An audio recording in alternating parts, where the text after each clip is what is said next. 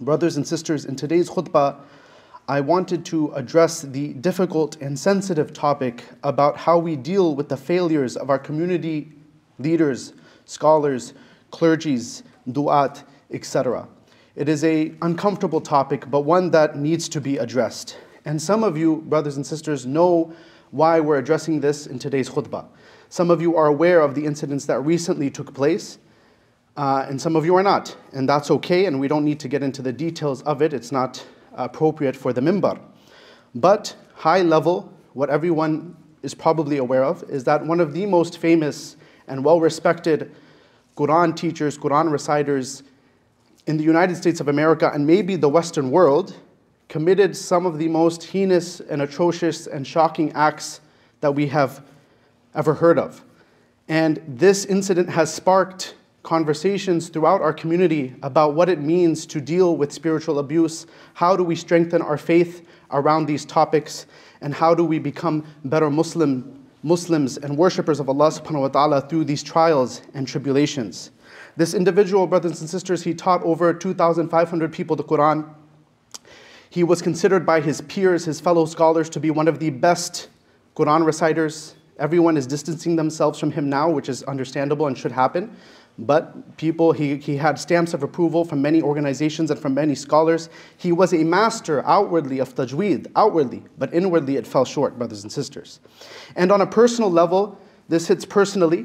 I met this individual multiple times. I talked to him multiple times. My brother attended multiple of his classes. My cousin went and played basketball with him every Friday, just like any of your kids would. My cousin went on Hajj with this individual. He slept on the sacred grounds of the Holy Lands during Hajj with this individual. He was on Arafah with this individual, raising his hands next to him on Yawm al-Arafah. So on a personal level, this hurts very much, and it's very shocking, and it's very disturbing. And it has driven many scholars in our community to deliver a khutbah on what is spiritual abuse. So brothers and sisters, in order to begin, we have to define what is spiritual abuse. What is the definition of spiritual abuse? In short, spiritual abuse is the misuse of religious or spiritual authority to control, manipulate, or harm others for personal gain. That is the short and quick definition. What does this look like? It often involves exploiting a person's faith, beliefs, or trust in a spiritual leader or institution to exert power over them, leading to emotional, psychological, or spiritual harm. This can include coercion, guilt-tripping, or distorting spiritual teachings for personal gain or control. We have all experienced spiritual abuse at a very, very low level, right? So many of us, if you're in the Desi community, if you're Desi and your grandparents watch Desi dramas, or you watch Turkish dramas, there's always this, in every drama, there's this scene where the matriarch of the family, the nani or the dadi or something, says to their son, you know, if you don't do this for me, I'm not going to make dua for you. Right? If you don't do this for me, I'm not going to make dua for you. Or if you don't do A, B, and C, I'm going to do bad dua, make dua against you. And you don't want that because the dua of a parent is accepted. This at a very low level, brothers and sisters, is spiritual abuse. At a very low level, it is weaponizing the deen to get what you want from an individual. That is at the very low level. And we chuckle and we move on, and that's good. But it can happen at a very high level, like what I just addressed at the beginning of the khutbah with this very famous and well-respected individual at the time. And we have to understand, brothers and sisters, that spiritual abuse has been happening during the Prophet ﷺ's time. The Prophet ﷺ dealt with this himself. And the best example of this is Musaylama al-Kadhab. Some of you may know of Musaylama al-Kadhab, and some of you may not know who he is. He was an individual that near the end of the Prophet ﷺ's life, he claimed to be a prophet of God as well. And he actually sent a letter to the Prophet ﷺ saying, from Musaylama Rasulullah, from Musaylama the Prophet of God, astaghfirullah, astaghfirullah. He claimed to be a prophet of God with the Prophet ﷺ. And in this letter he said to the Prophet, he said, you know, I am sharing this burden with you. I am sharing this burden with you of spreading this deen to the masses. And Allah subhanahu wa ta'ala has given you half the world, and He's given me half the world to call people to Islam too. And so the Prophet ﷺ had to deal with this individual. He was someone that used people's faith, twisted it and manipulated it for his own personal gain. And the Prophet ﷺ and the Sahaba, they dealt with him. And now throughout history, he is known as Musaylama al-Kadhab, Musaylama the liar. And he has been disgraced. We don't have time to go into his story in today's khutbah, but is an example of how the Prophet ﷺ had to deal with this as well. And brothers and sisters, we have an epidemic of this in our community, but we don't want to talk about it, right? Yaqeen Institute, one of the foremost Islamic think tanks in the United States, did a poll where they polled 700 Muslims, and out of the 700 Muslims that they polled, they found that 22.5% of them had experienced intimate physical abuse before the age of 18. Physical intimate abuse is a fancy way of saying something else, but we have young kids in the audience, so we're not going to say it. But physical intimate abuse before the age of 18, 22.5%. So this is something, brothers and sisters, that is happening in our community, and we have to address it and we have to talk about it. And we have to overcome some arguments from individuals who might not understand. Many people will say, this is something, spiritual abuse is something that takes place in the Catholic Church, it takes place with Buddhists, it takes place with every religious group, and it's as old as time and it's a human problem. Why do we have to discuss it? We have to discuss it, brothers and sisters, because we have a responsibility as Muslims to uphold justice and truth and to play a role in having Allah subhanahu wa ta'ala use us to protect this deen. That's number one. Number two, people say, you can't stop a motivated predator. You can't stop a motivated predator. Rules are meant to be broken. And the response to that is, unfortunately, that is a defeatist mindset. It's a defeatist mindset. We have to actually take steps and at least try. And why do the Western worlds have so many regulations in place, but when it comes to Muslim communities, we don't? It's something that we should reflect upon. We should be leading the charge on this, brothers and sisters. So in today's khutbah, brothers and sisters, I want to distill three myths that we must break when it comes to this topic.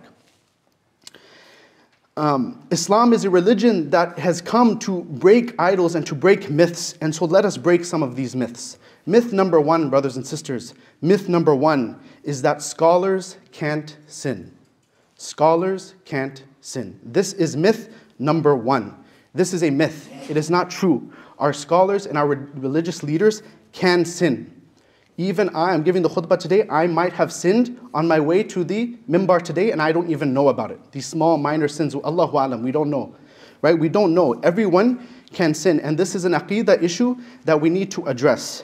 As Sunni Muslims who are part of Ahlul Sunnah wal Jama'ah, it is baked into our creed, it is baked into our aqeedah that no one after the Prophet ﷺ is ma'soom. No one after the Prophet ﷺ is ma'soom. Everyone can sin. Only the Prophet ﷺ was infallible, and all the anbiya of Allah subhanahu wa ta'ala are infallible. But everyone after the Prophet ﷺ or besides the Prophet ﷺ can and does sin. And this is a very important aqeedah issue that we need to understand. Even the Sahaba Akram, even our beloved Sahaba, even they could sin, right? And this is something that has to be mentioned. It might make some individuals uncomfortable. If it makes you uncomfortable, ask yourself why. Perhaps our aqeedah has become a little disoriented and we have to shift it back to the middle. We are Sunni Muslims here, Ahlul Sunnah wal Jama'ah. This is baked into our creed. We might have some Shia brothers and sisters here, that's fine, that's amazing. They have a different creed, they have 12 imams, they believe that they're infallible. We as Sunni Muslims, we do not believe this. This is very, very important to correct our aqeedah and to correct our creed on this myth. So our scholars can sin and they do sin. It's something that we need to understand. And we have to understand, brothers and sisters, that the shayateen, the devils, they don't just stop at you and me, the average everyday Muslim. They don't just stop at you and me. They work twice as hard with the big scholars as well. Shaitan is always trying to make an impact, to get the most bang for his buck. If Shaitan, Iblis leads one person astray, he leads one person astray. But if he's able to lead a scholar astray, then he's able to lead a whole community astray and create a lot of fitna. So this is something we have to understand, is the Shaitan doesn't just stop. Oh, his tajweed is very good, I should stop. Oh, he studied aqeedah and fiqh, I should just stop. Oh, he has 1 million followers on YouTube that are listening to him recite Quran, I should just stop. No, as a matter of fact, the shayateen are working just as hard with these individuals as well, and we ask for protection for everyone, including our scholars, ameen. And we have to understand, brothers and sisters, that many of us have this belief that the Sharia rules don't apply to our scholars like they apply to us. I'll give an example, right? So all of us know the Sharia, right? We all know the Sharia. We all know the hadith of Rasulullah sallallahu alaihi wasallam, where he tells us that a man and a woman cannot be alone together, Right? If a man and a woman are alone together in khalwa, the third counterpart, the third person with them is shaitan. We know this hadith. All of us know this. And we understand this and we internalize this and we implement it in our everyday life. But when we catch wind of maybe an imam, mufti sahab, hafiz sahab, qari sahab, someone who is alone with the opposite gender, then we make excuses. We say, you know, they're qari sahab, they're mufti sahab. It doesn't apply to them. But it does apply to them, brothers and sisters. It does apply to them as well. And it applies to all of us. The Sharia is our benchmark, brothers and sisters. So this is myth number one that we need to address. Myth number two, brothers and sisters. Myth number two is that we must protect scholars and their faults to protect the deen. We must protect scholars and their faults to protect the deen. This is a very common myth, and it is something we need to address. Brothers and sisters, Allah subhanahu wa ta'ala has ghayra over His deen. He has protective jealousy over His deen. Right? Not jealousy like you and me in no anthropomorphic sense, but He does have protective jealousy over His deen. And He will protect His deen in any way He sees fit. And He has been protecting this deen since the beginning of time. And He will, Allah subhanahu wa ta'ala will continue to protect this deen. So we don't have to believe that, oh, we must protect individuals' faults or push things under the rug. No, rather, brothers and sisters, this is something we have to address. Allah subhanahu wa ta'ala has ghayra over His deen, and He will protect His deen. This doesn't mean that we go on a witch hunt, that we're trying to expose people's faults. No, 70 excuses still applies, husn al-dhan still applies. But what this means practically, brothers and sisters, that if we hear of something multiple times, right? There's an English saying that's very important. Where there is smoke, there is fire. Where there is smoke, where there is fire. So if we're hearing multiple times, multiple complaints of an individual or something going on in our community, it is our responsibility to go and investigate and see what is going on. And this is a responsibility Allah subhanahu wa ta'ala has given us as Muslims to be upholders of justice and truth. So we don't push things under the rug, but rather when there is smoke, there is fire, we go to investigate, to protect those that are most vulnerable in our community. So that is myth number two. And myth number three, brothers and sisters, myth number three is that you as a regular Muslim can't speak on these issues and have no insights on these issues. You as a regular Muslim don't have insights into these issues because it's above your pay grade. This is myth number three that we have to distill, that we have to disperse, brothers and sisters. We have to get rid of it. The Prophet ﷺ said in an authentic hadith narrated by Abu Umama, may Allah be pleased with him, he said that the Rasulullah ﷺ said, beware of the insight of the believer, for verily he looks with the light of Allah. Beware of the insight of a believer, for verily he looks with the light of Allah subhanahu wa ta'ala. In other words, there might be a spiritual component here, that we as Muslims have something called basira, have insight, spiritual insight, where we can be able to discern between right and wrong in individuals. What this means more practically, brothers and sisters, is that we have to trust our gut. Another English saying, we have to trust our gut. And we have to learn to trust our gut or to trust our sixth sense. Our youth today, they like to say, you know, my spidey senses are tingling, or there's a disturbance in the forest. Whatever way you want to say it, you can say it. But the point is that we as Muslims have the ability to discern between right and wrong. And to discern between people who make us comfortable and people who make us uncomfortable. This doesn't mean we go and smear people's names, but it means that we protect our families and protect ourselves. And we want to pause for a moment and speak to the men, right? The men, Allah subhanahu wa ta'ala says in the community, in the Quran, الرِّجَالُ قَوَّامُونَ عَلَى النِّسَاءِ. The men are the caretakers, providers, and protectors of women. And it is our job as men to be the protectors and providers and caretakers of our families. And to have this ability to have our sixth sense, to trust our gut, to be able to say, you know what, my family shouldn't maybe be taking from this individual. I will be the gatekeeper of where they get their spiritual knowledge from. I am okay with this individual and this individual, but I'm not as okay with this individual and this individual. That doesn't mean you go around and you smear people's names, but it means that you are being that protective floodgate for your family, protecting the influences that come to them. So this is something that we really need to focus on. There's a story in the life of Uthman radiallahu an. After the Prophet ﷺ passed away, Abu Bakr passed away, Umar passed away, may Allah be pleased with both of them. Uthman radiallahu an was the next Khalifa. And he wasn't just a political leader, he was also the spiritual leader of his time. And he was having a majlis. He was having a majlis, a gathering of the brothers sitting together. And as he was sitting with the brothers, someone came to the gathering late. an individual walked into his gathering and they walked in late. And Uthman radiallahu anh stopped his gathering. He stopped what he was doing. And he looked at this individual and he said, "You come to this majlis after sinning? You come to this majlis after sinning?" In other words, he's saying, hey, you were just sinning and you're coming to the majlis now? How do you have the audacity to do that? And this individual, he pushed back against Uthman radiallahu anh. He pushed back in front of everyone. And he said to Uthman radiallahu anh, he said, "What is this? Ya Amir al-Mu'mineen, is this wahi? Is this wahi?" In other words, he's saying, what is this? Are you claiming to have revelation? How do you know I was sinning? How do you know I was sinning? You're not the Prophet ﷺ. Wahi only comes to the Prophet ﷺ. How can you say that, I'm sinning? And Uthman radiallahu anh responded to him, "This is not wahi, but beware of the insight of the believer. Beware of the insight of the believer." I'm sharing this story, brothers and sisters, not to say that we're going to have some superpower to be able to see the sins of individuals, the sins of individuals on their faces, or things like this, or have this superpower or something. No, that's not what we're saying. What we're saying rather is to highlight what Uthman radiallahu anhu was telling us, which is to beware of the insight of the believer, to trust our gut and to trust ourselves, inshallah. Aqulu qawli hadha wa astaghfirullah li wa lakum.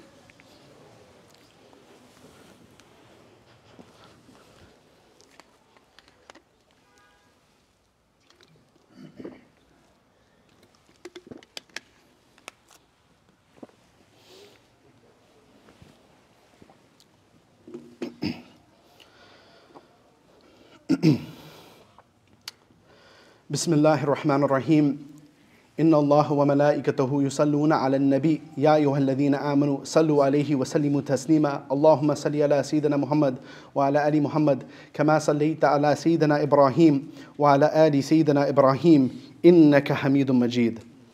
Alhamdulillah, thumma alhamdulillah.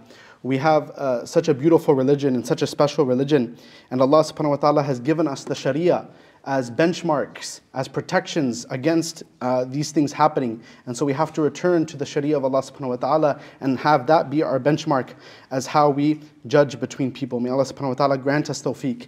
Brothers and sisters, in the second part of the khutbah, I wanted to quickly address a few steps that we can take as a community to start to curb against this phenomenon that is taking place, not just in our community, but across the world.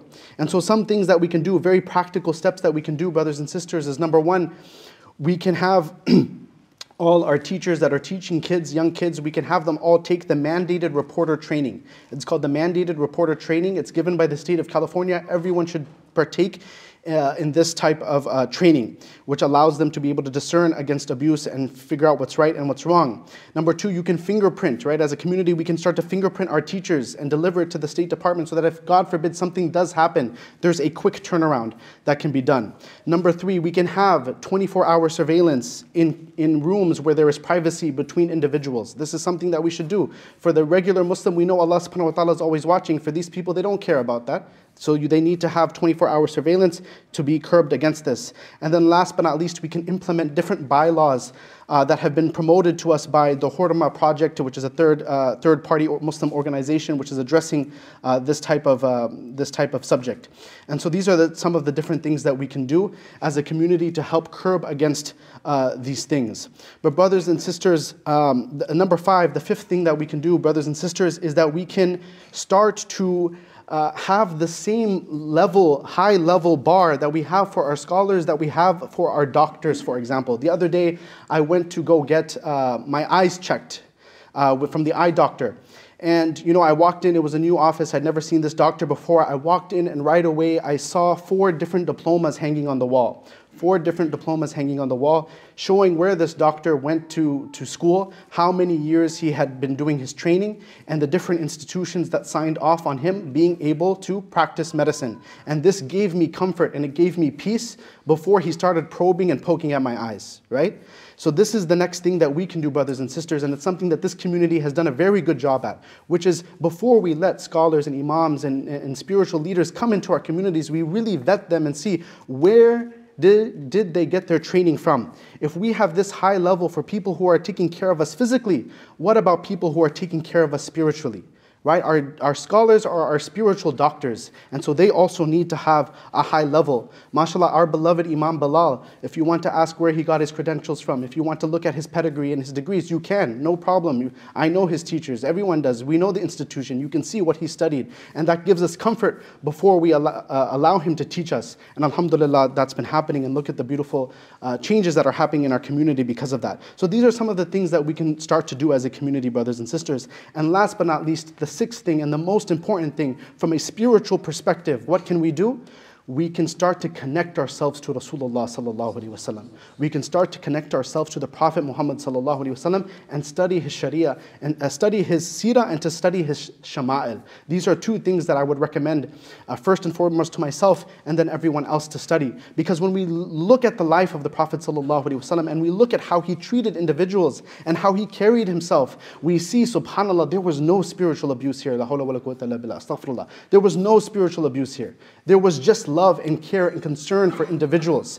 When you look at the Prophet ﷺ, you could take so many different examples, we don't have time. But one that comes to mind is when the Prophet ﷺ, it is mass transmitted that when the Prophet ﷺ was coming into Makkah to conquer Makkah, after everything the Quraysh had done to him, how did he enter Makkah? He didn't enter Makkah with his chest out high, riding so high, being so haughty.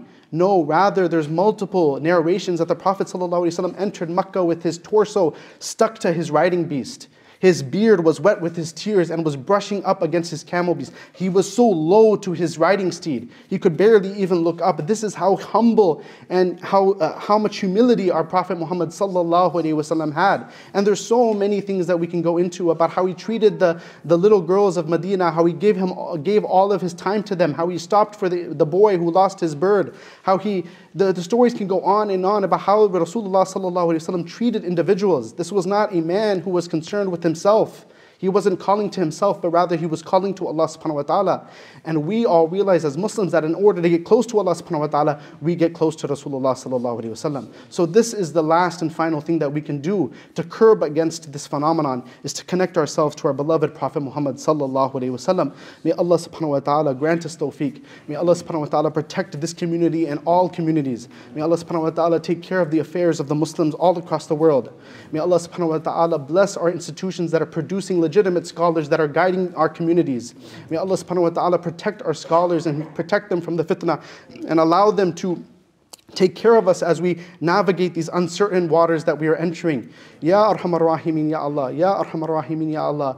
لا إله إلا الله محمد رسول الله اللهم أنت السلام ومنك السلام تبارك يا ذا الجلال والإكرام رب اجعلني مقيم الصلاة ومن ذريتي ربنا وتقبل دعاء ربنا اغفر لي ولوالدي وللمؤمنين يوم يقوم الحساب اللهم صل على سيدنا محمد وعلى آل محمد كما صليت على سيدنا إبراهيم وعلى آل سيدنا إبراهيم إنك حميد مجيد سبحان ربك رب العزة عما يصفون والسلام على المرسلين والحمد لله رب العالمين آمين إقامة الصلاة.